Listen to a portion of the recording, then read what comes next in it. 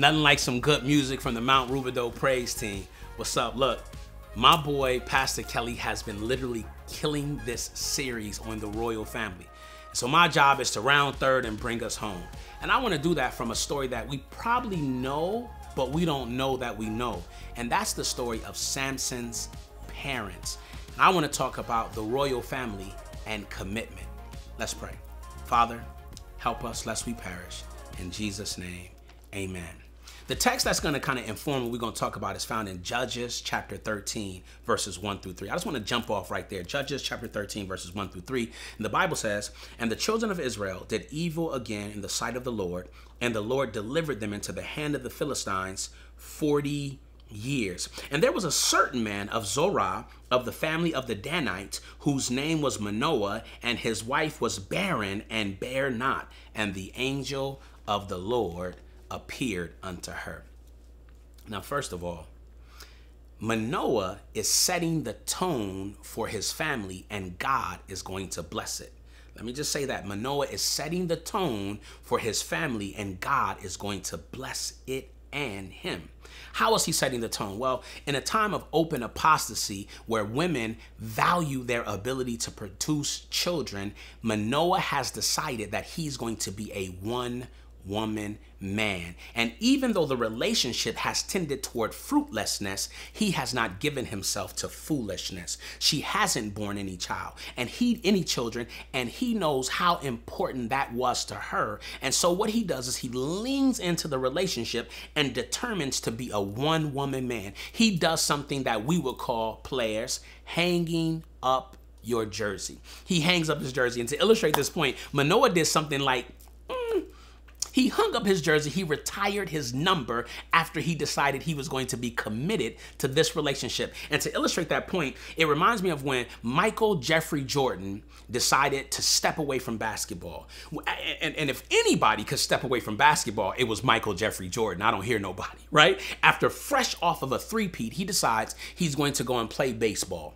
Well, they retired his jersey, they celebrated him, and he left. But wouldn't you know it, he couldn't stay away from the game that loved him and that he loved. So 18 months later, he comes back to the game of basketball. And what does he do? He dons the number 45.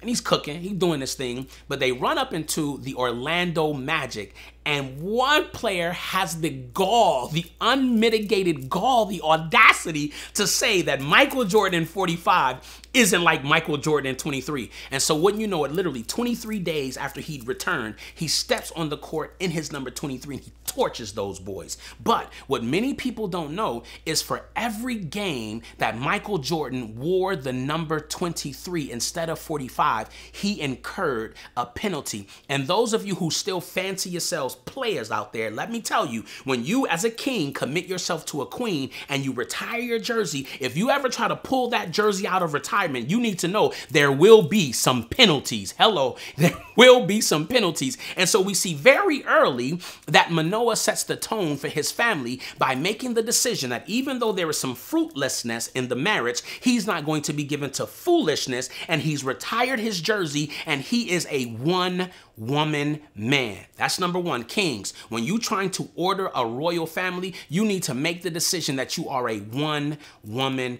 man. Now, here's the second thing that happens. Now, Manoah's wife, who we don't know her name, she's at work one day, right? She's out in the field, she's doing her thing, and then a man appears to her. Now, we don't know who that man is until later on in Judges chapter 13, but when this man appears, he begins to talk to Lord have mercy, he starts talking to Manoah's wife about getting pregnant.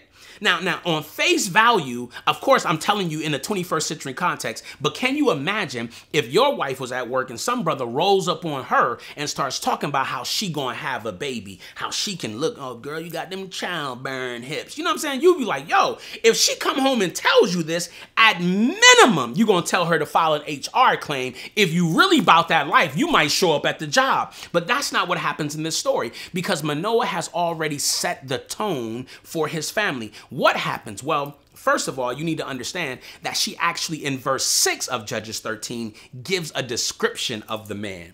She says that he's a man of God, His countenance is like the countenance of an angel, and he's very terrible. Let me put that into modern terminology for you. He's spiritual, he fine, and the boy make money. Did you hear what I said? So she comes home, tells her husband that a handsome spiritual money maker started talking to her about having a baby. Now, the average dude, listen, let's keep it a stack, my kings. Let's keep it a stack. The average dude is going to be up in arms. But here is the second thing when you're ordering a royal family that you need to be as a man. You need to be secure in your relationship with yourself. Secure in your relationship with yourself. Manoah didn't get all up in arms. As a matter of fact, if you read the text, he says, well, go and see if he comes again.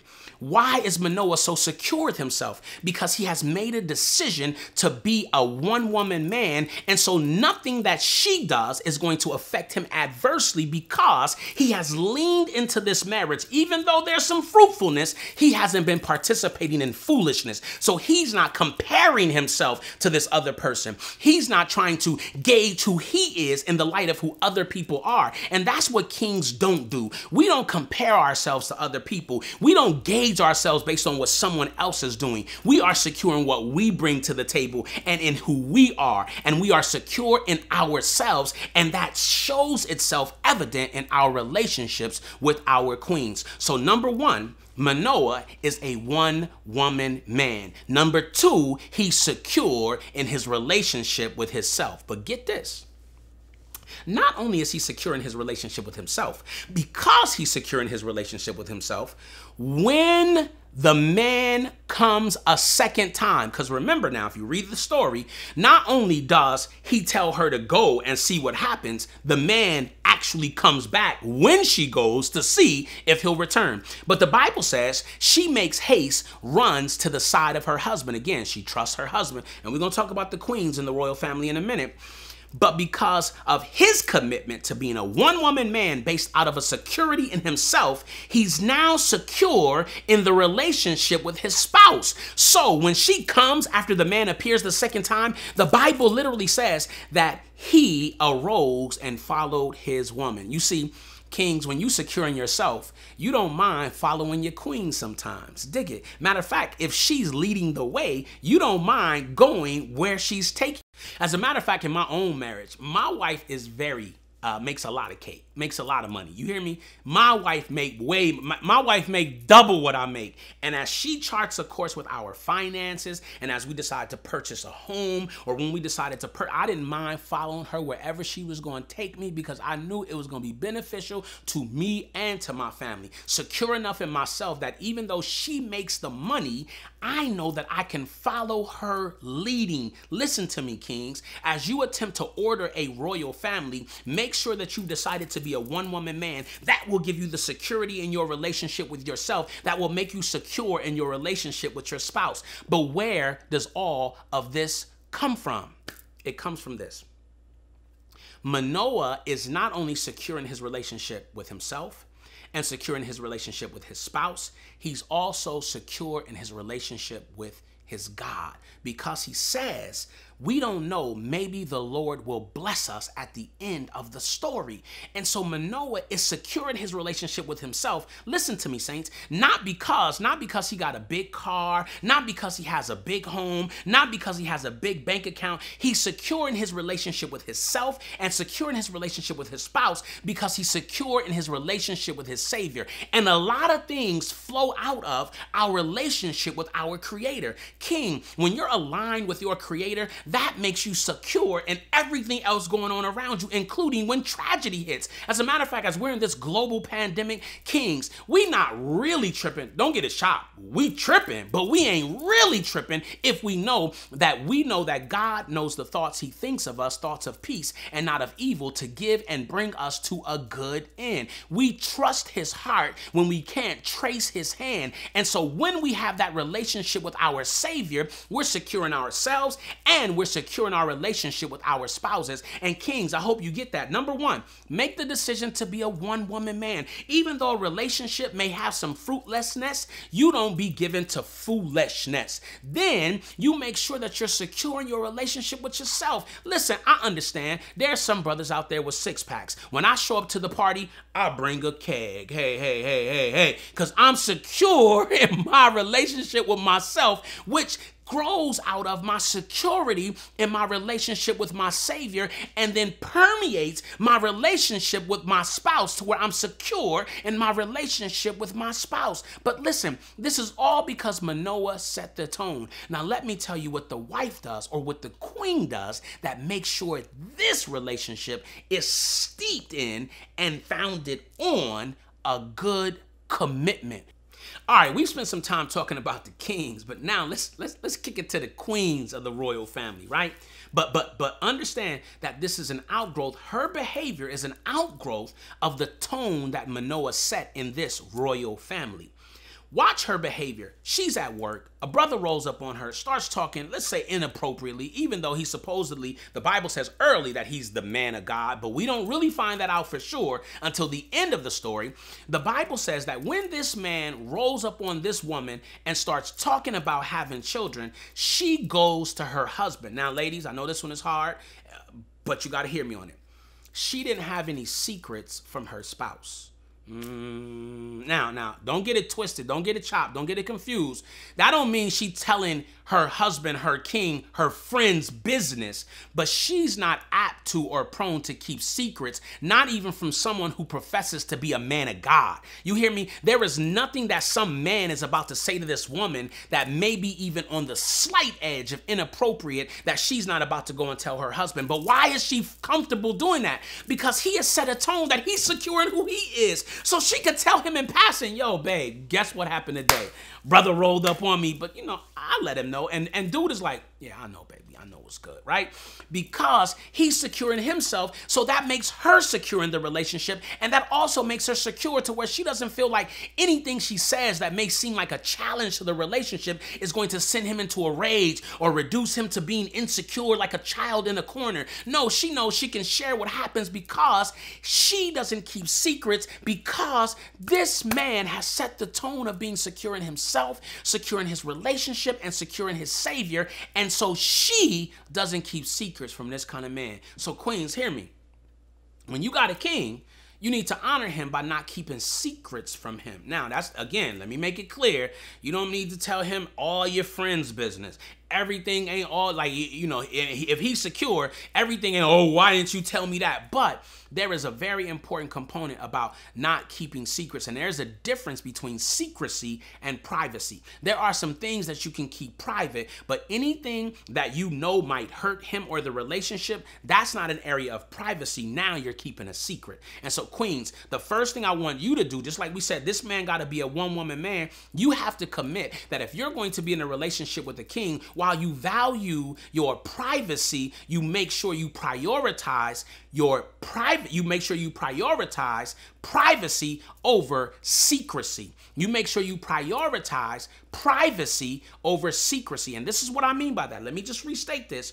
When something happens that would be detrimental or hurtful and you choose not to tell him, that's not privacy, that's secrecy. And secrecy can hurt the relationship even when a person is secure in their self, in their relationship with their spouse. That can hurt and kill a relationship. So queens, when you're in a relationship with a king, you got to make sure that you're not keeping secrets, even though you are entitled to some privacy. Hello. Now, second, because of the tone that Manoah set as the king in the relationship with a queen, the next thing that happens, and it arises in verse 7, is that this man begins to talk to her about the possibility of having a child, but she knows that if a child is going to be birthed from this relationship, she is not going to keep that from the patriarch of the family. Queens, number one, don't keep secrets from your spouse. But then number two, don't usurp his authority as the patriarch. See, the patriarch is the father of the family, is the father of the home, is the house band, the person that keeps the house together. And as the patriarch, she realized that she could engage in this conversation with this man, but she wanted to first run that by the patriarch of the family. And because he has set this particular tone, she didn't usurp his authority as the patriarch. As a matter of fact, she ran and made sure that her husband was involved in any conversation that was going to take place about them bringing children into this world, because while she may be the mother and at times he is comfortable following her, he was still the patriarch of the family. And so, queens, while we don't keep secrets, we do pride ourselves on having some privacy. We also don't usurp the king's ability to be the patriarch of the family. Not only that,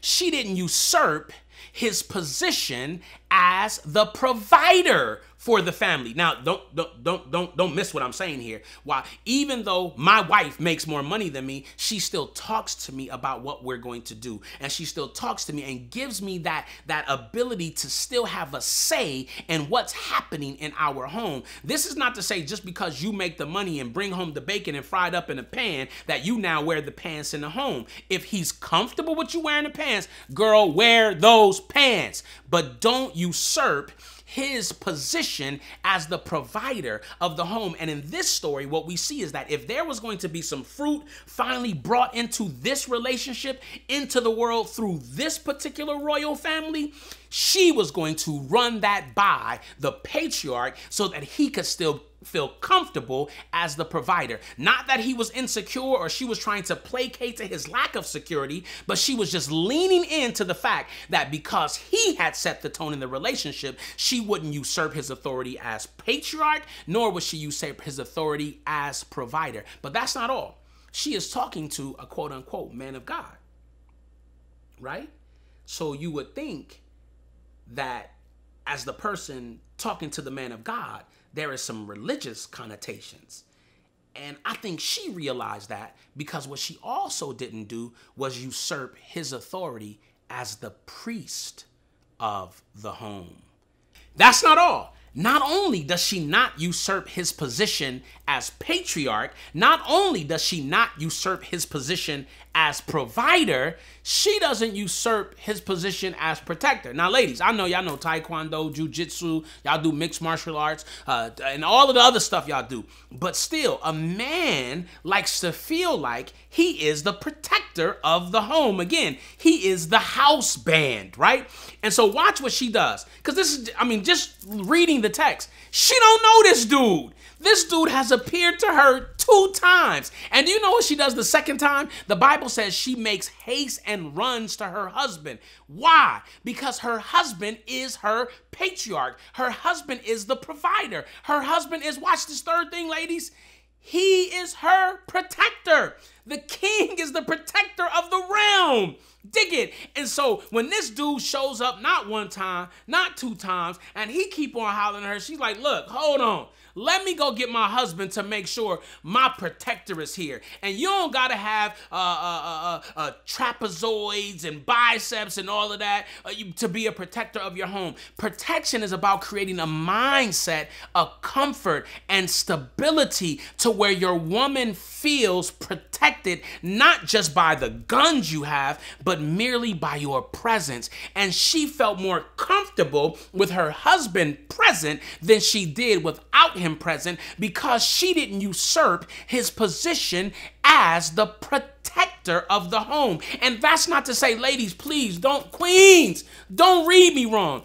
I'm not saying that you are incapable of those things, but when a man sets the tone as a one-woman man, securing himself, securing the relationship with his spouse, securing the relationship with it, you have a very capable partner.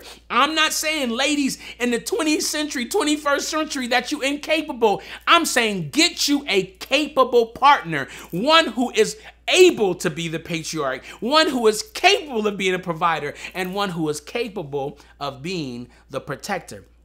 But here's another thing I want to tell you. She also didn't usurp his position as the priest. Because the text tells us, the Bible tells us that she's talking to a, quote, man of God, even though she not keeping secrets, even though she not usurping Manoah's position as the patriarch, even though she's not usurping Manoah's position as the provider, even though she's not usurping Manoah's position as the protector, she's talking to what the Bible tells us is a man of God. Now, if she's having a conversation with an angel of the Lord or a man of God, this is religious. Therefore, if she continues that conversation, there is the possibility that she usurps his position as the priest of the home. But let me let you in on how she handles this thing. And this is dope. This is dope. It's in Judges chapter 13. Judges chapter 13. And this is dope. It begins in verse 15. Watch how this happens. Now remember, she goes and gets her husband. The queen goes and gets the king. But the king raises up and follows the queen, securing himself, securing a relationship, securing his savor. She's not usurping his position as patriarch, provider, or protector. So now they arrive on the spot with the man of God. Listen to this conversation. You find it in Judges 13 and verse 15. So they get there. And the text says in verse 15, and Manoah said. Verse 16 says, and the angel of the Lord said. Verse 17 says, and Manoah said.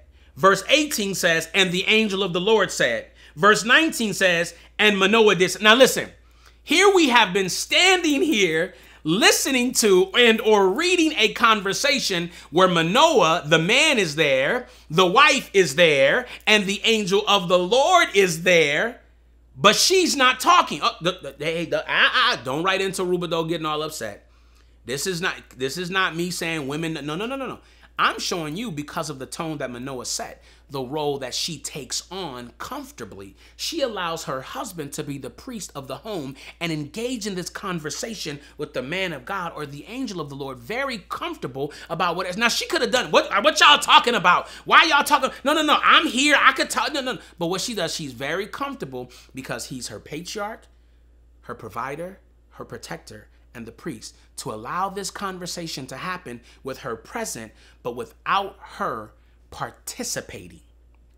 Now, this takes some security on both parts, all right? This takes some security on both parts. But kings, listen to me. This security only happens on both parts when you set the tone by being secure in yourself, securing your relationship with your spouse, securing your relationship with your savior. Then she doesn't usurp your position as patriarch, protector, provider, or priest. And then when things get out of control, because now the Bible says that the angel of the Lord performs some stuff wonderfully and then disappears, and Manoah starts wilding out. But here's what she doesn't do. When that happens, she doesn't condemn, she comforts. And so, ladies, this security is born out of, while he sets the tone, she maintains it by speaking words of comfort, not words of condemnation. And here we have the seeds for a dope commitment in the context of a royal family. Gentlemen, men, kings, hang up the jersey. Be a one-woman man.